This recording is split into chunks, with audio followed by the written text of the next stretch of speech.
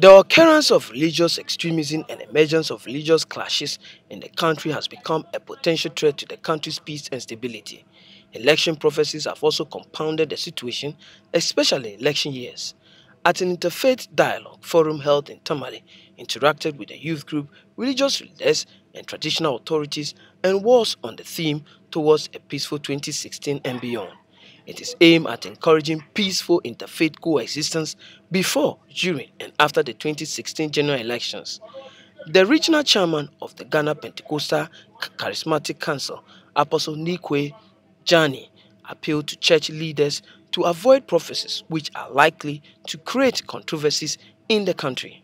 I would plead that our brothers who are in position, in leadership, in our churches should be aware of the kind of utterances they make, the kind of so-called prophecies that they come out with. That says the Lord.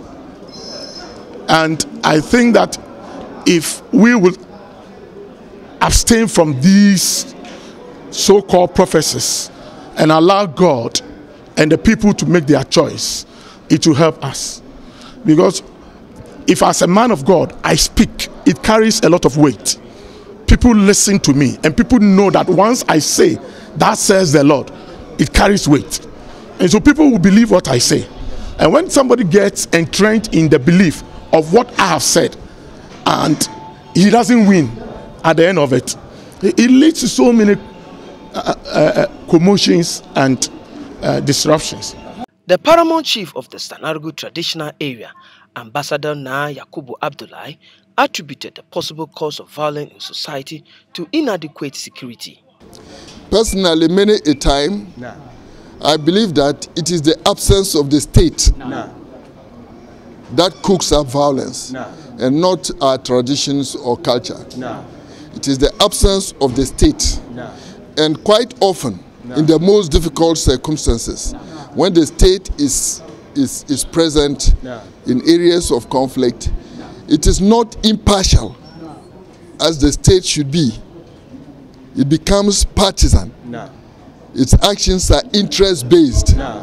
And where right has no backing of power, a solution is never within the reach of the concerned people. So the state has to be present, and impartially so.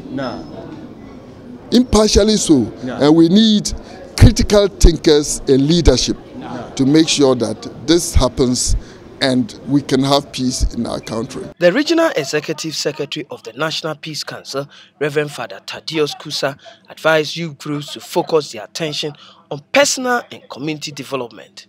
Are the ideas that influence their attitude and eventually their actions that are referred to as behavior. So if we want to utilize them for the general good, that means we need to engage them.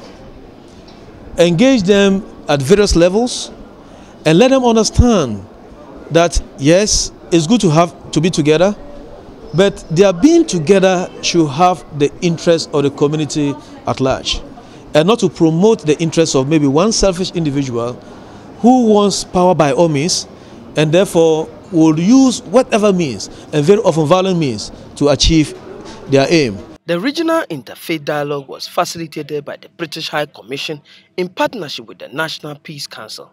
From Tamale, Nuwanash for Versa One News.